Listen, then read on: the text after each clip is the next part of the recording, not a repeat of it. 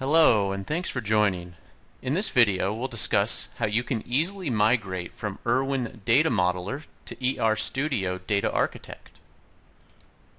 Let's get started by taking a look at the ERwin model we'd like to convert. Here we have an interesting physical model, not only because it has tables, attributes, and relationships, but it also has drawing shapes, a table with a specific background color, domains, default values, and other important objects that you need converted along with the model.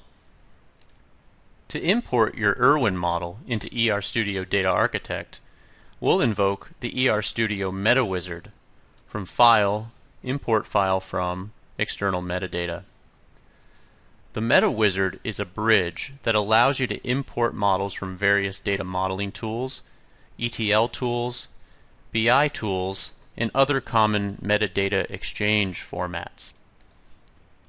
The Meta Wizard allows you to import ERwin models from as far back as ERwin version 3 to the latest version.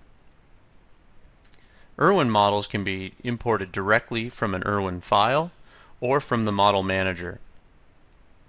If you import from an ERwin model from these options, you'll need to have ERwin installed on the same machine as ERstudio. Alternatively, you can save your ERwin model as an XML file and import it into ERstudio standalone. For this example, we'll choose to import an ERwin 7.3 file. On this first page of the wizard, after choosing the file that you'd like imported, you'll want to choose the values for the other available import options. Note that as I choose another option, the documentation below will be updated with information pertaining to that specific option. In this case, we'll choose the default values, which are the most common values required when importing directly from ERwin. On page 2 of the wizard, we'll choose the location to save our converted model, and we'll set up the consistency check.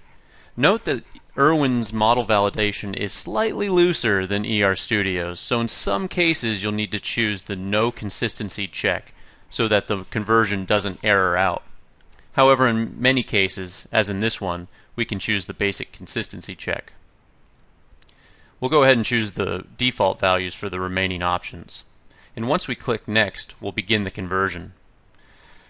What I'll look for here is some errors popping up. We're looking for the red X's or red texts. And in this case, I don't see any.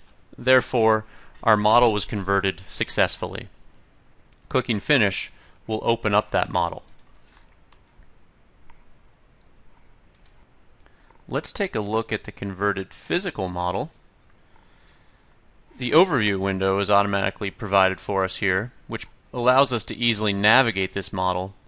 And we can quickly see that the table with its specific background color was converted, drawing shapes were converted, verb phrases were converted, as well as the important objects like domains, reference values, defaults, and UDPs.